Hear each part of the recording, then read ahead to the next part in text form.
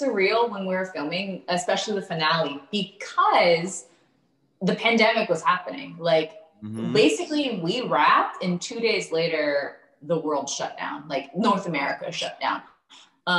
So, and while we were filming, all the other productions around town were shutting down. We're hearing all these crazy reports. Toilet paper was missing. You know what I mean? It was. We were still going to work. Like, we're just gonna keep doing this. So it was, we didn't have a lot of time to really like sit in the sadness and the emotion of like what was happening. We just had to shoot and get out of there. So it didn't really hit me until I started work on this new project here in Texas, Walker.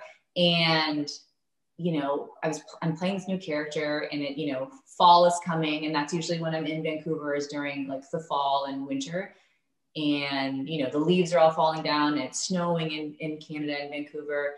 And I just it hit me. I was like, whoa, I'm in Texas. I'm in shorts. It's October. I'm not Raven Reyes right now, and it really hit me like, wow, I'm not going to play Raven Reyes ever again. That's crazy.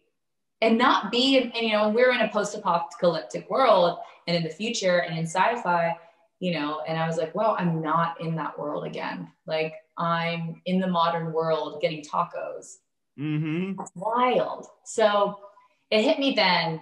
And, I hold Raven Reyes and the show and my castmates and the crew and everyone that was a part of it, like, so deeply in my heart.